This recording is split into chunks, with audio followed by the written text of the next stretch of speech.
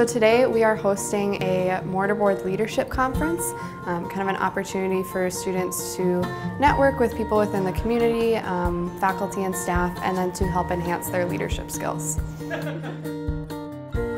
I liked how interactive the speakers were. I thought it'd be more of kind of a lecture and we would listen sort of scenario, but instead they were very involved and they wanted to know our names and they engaged us with the audience and themselves, and I thought that was pretty cool.